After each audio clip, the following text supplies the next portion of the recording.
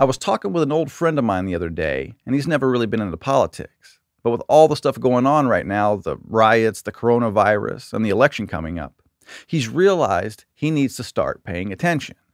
After we were talking for a while, he asked me a question that I thought was kind of interesting. He said, "What's one word that best describes the left?" Of course, a lot of words went through my head, and I'd be interested to know what you guys think is the best word that describes the left. But what I decided on was hypocrisy. Because it's always about politics with the left, they necessarily have to be hypocrites. So here you go, my friend. I've made this video to lay it out for you.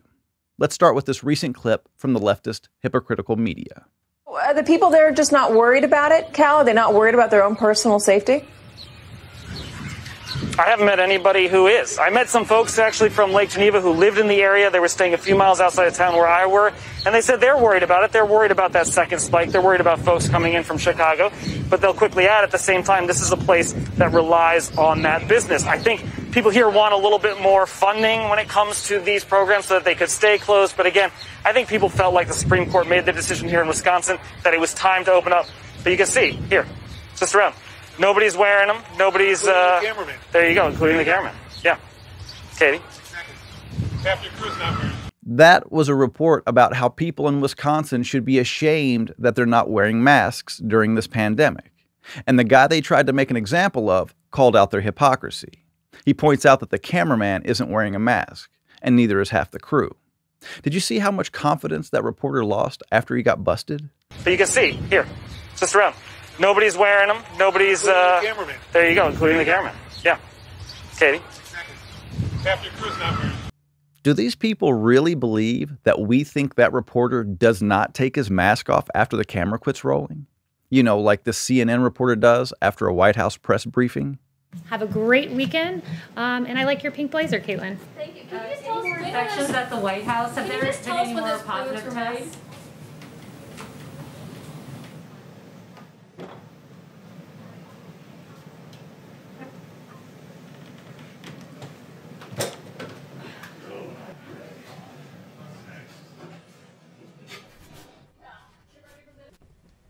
Hypocrites. They're all hypocrites. They have no interest in telling the truth. They have no interest in giving us the news. Their only objective is to work with Democrats to push narratives that help them politically. That's why news people can stand in front of a burning building that's just been looted and announce that the protests have been mostly peaceful. I want to be clear in how I characterize this. This is mostly a protest. It is not, generally speaking, unruly. It's why the staffs of the New York Times and the Washington Post won Pulitzer Prizes for writing about Russia collusion, a completely fabricated story. This will give you a good laugh. The Pulitzer Board described the reason they gave the awards to these two staffs was because of their, quote, deeply sourced, relentlessly reported coverage in the public interest that dramatically furthered the nation's understanding of Russian interference in the 2016 presidential election and its connections to the Trump campaign and President-elect's transition team and his eventual administration. Further the nation's understanding of Russian interference and its connections to the Trump campaign. What connections? The media lied over and over again about Trump colluding with Russia and then got rewarded for it. That's probably worse than Obama winning the Nobel Peace Prize before his presidency ever began. Trump had in fact been telling the truth the entire time. There wasn't any collusion whatsoever. But the Pulitzer Board stands by their decisions. We know now that the Obama administration planted spies in the Trump campaign, and I bet none of these award-winning newspapers will dare seek the truth by directing hard questions to people from the Obama administration. I mean, when was the last time you saw a Democrat field a tough question from a reporter? It doesn't happen very often. Their hypocrisy is easy to see when you look at these rich celebrities who donate money to bail out rioters and looters. They're down with the cause until it shows up at their front door, as we saw with Chris Martin Palmer, a former sports writer for ESPN. He changed his Twitter profile to be of George Floyd. Then he tweeted a picture of a building on fire and wrote this, "Burn that down. Burn it all down." Then a couple days later, he wrote this: "They just attacked our sister community down the street. It's a gated community and they tried to climb the gates. They had to beat them back, then destroyed a Starbucks and are now in front of my building. Get these animals the F out of my neighborhood. Go back to where you live." In a matter of 48 hours, he went from supporting the destruction of our society in the name of equality to calling them animals because they were in his community.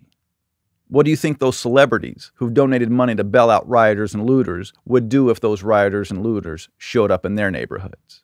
Just like this guy, they'd start calling them animals and want the police to protect them. Of course, they don't need the police to protect them because they live in areas protected by private security. That's why celebrities like Natalie Portman, John Legend, and Lizzo can support defunding the police. They don't need the police in their neighborhoods. Here's a few pictures of Natalie Portman's place up in the hills above Santa Barbara, California. While she's safe up hidden away in the hills, she advocates for police departments to be defunded. But isn't it strange how when award show season rolls around, their events look like this?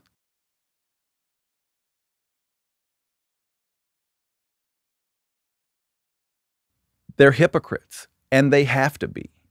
Black Lives Matter cares about George Floyd, but won't say a thing about the dozens of blacks murdered in Minneapolis every year. The president of the New York's BLM chapter went to Minneapolis to protest, and here's what he said about it. Quote, "When the fires were burning and people were chanting, I just felt liberated for a brief moment, and I felt for one of the only times in my life that the government had no control over me." Unquote. And of course, BLM was all in with Bernie Sanders, the candidate who wants a government to control every aspect of our lives. The simple truth is, when you dig into the politics of the left, you find that the only thing consistent about their movement is their hypocrisy. They're hypocrites of the highest order. Career Democrat politicians who've been in Washington so long and are so old that they can't get up out of a virtue signaling stance. Hard to get up.